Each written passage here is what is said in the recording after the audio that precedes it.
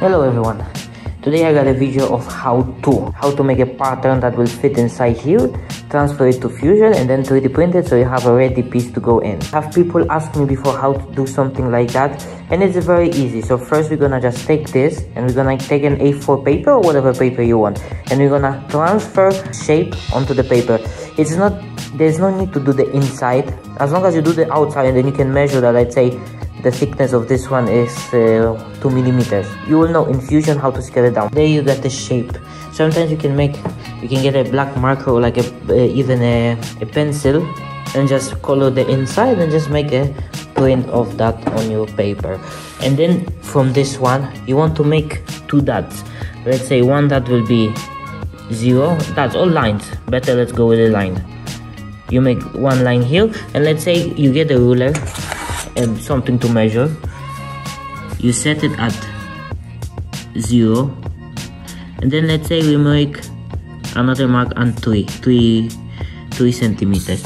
So we know that from here to here it's 3 centimeters. So that will be our reference point. So this will come accurate. And the next part, is 2 ways of doing it. You can scan it into a scanner if you have a scanner and printer. Just scan it as an A4, or just take a good photo like I'm gonna do from the top. Make sure that your phone is straight and just take a photo. Closer better, and then import it to Fusion. I am not an expert, but that's how I do it. So we go to Fusion, we create a new sketch, and then we get a line. And we're gonna make the line, I have it in millimeters, so 3 centimeters will be 30 millimeters. So we get our reference points. Then we're gonna insert as a canvas. You can turn it into an SVG and have the pattern ready, but I will show you without turning it into an SVG. Use your image, import it. Now just make sure that your 2 points will meet. This will not be accurate to a millimeter, but it will be accurate enough for you to work with it, and then you can print and you can redesign it again. And I think we are okay. You can see we got 1 reference point on the dot and the second on the dot almost. Then we're gonna make the shape.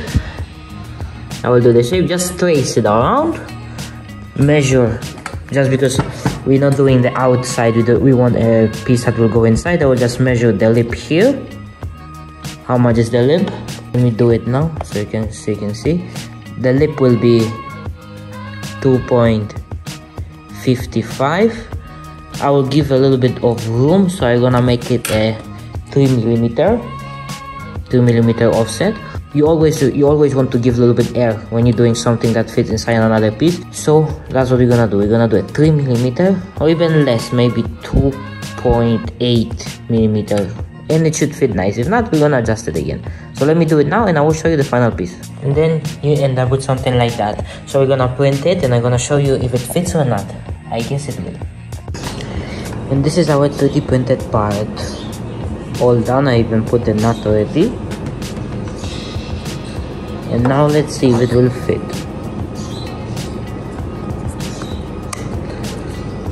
I don't want to push it anymore because it is a tight fit. That's how I wanted it. But it fits without a problem. You can see I have a little bit of space here in between. Here you can see this one is touching. That's how I wanted it. Because this is a project I'm working on, so this will be a tight press instead of putting a screw here or gluing it. So this is how you turn your 2D sketch into a 3D printed object. Thank you for watching. Subscribe, like and share, and I hope I will see you in the next one.